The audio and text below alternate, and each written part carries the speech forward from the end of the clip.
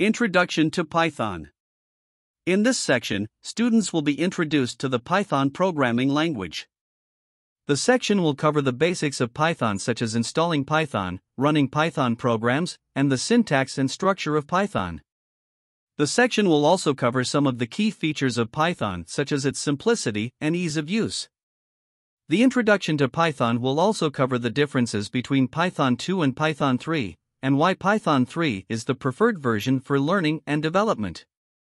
Students will learn how to set up their Python environment and write their first Python program. By the end of this section, students will have a basic understanding of Python and be able to write simple Python programs.